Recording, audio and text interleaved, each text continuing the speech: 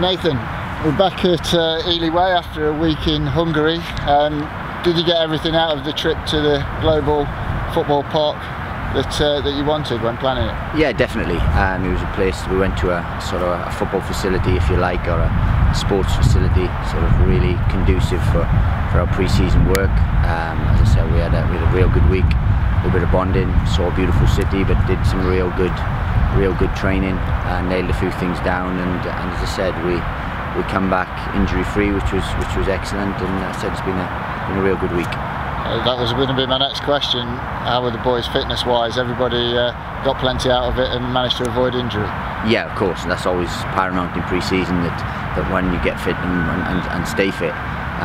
The lads did that last week. We had a few little sort of tweaks with Scotty Cuthbert, nothing serious, but he was able to come away and bond and do his rehab away in a different facility, if you like, and it was excellent. I said we'd like to thank sort of Global for their hospitality and the way they treated us, and as I said, we've had a real good week.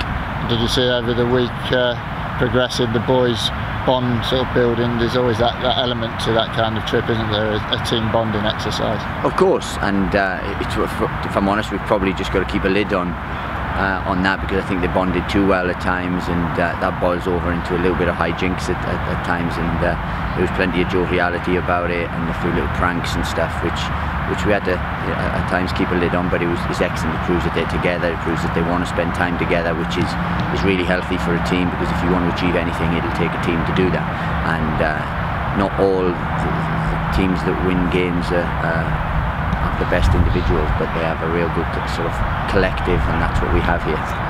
We saw plenty of smiles on the faces with the pictures before the game on Saturday, which we'll come on to in a minute, when the boys were out on the bikes and playing head tennis in the gym, and it seemed to be a real good spirit out there. No, there was, and it was a lot conducive, because we did sort of things like the bikes, and we took them in for a bit of an excursion into Budapest and so on, but we had a real good test against sort of Paksi, which are a very good Hungarian Premier League team, which provided us with a stern test in relation to the work that we did through the week.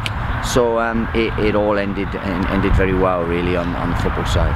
And they're good opposition as well. They finished 7th in the Hungarian top flight last year, didn't they? So it was a good test for you. Yeah, and it was a real sort of realistic one for us, to be honest with you, because the stuff we'd worked on last week, they actually gave us a test in doing. We couldn't envisage that, so that kind of fell into place. But they were a very good possession-based side, and we had worked quite a lot on our defensive shape and pressing and our intensity, and we were able to do that. And to be fair, there was sort of a few chances. We probably had the better chances. They may have one or two late on, but I felt that it was a real good exercise.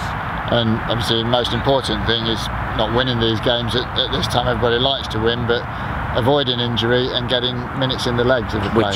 Which was what was achieved. You know, we were excellent. We worked really hard. We came away with it injury free, which is the main thing, if you're honest. But they had a good workout as well, and it was a structural workout, which we're very pleased with.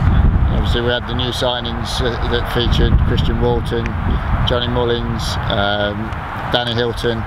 Jordan Cook didn't feature. Was that purely because he joined the party late and was still building up? You know, we didn't want to push him too early. It's a long pre-season. We don't want to push him early and he breaks down and stuff. He's going to be an important player for us. So, you know, in God's will. So it was one we just held back on him a little bit. He's had a few blisters and things, so we didn't want to push him too much, too early.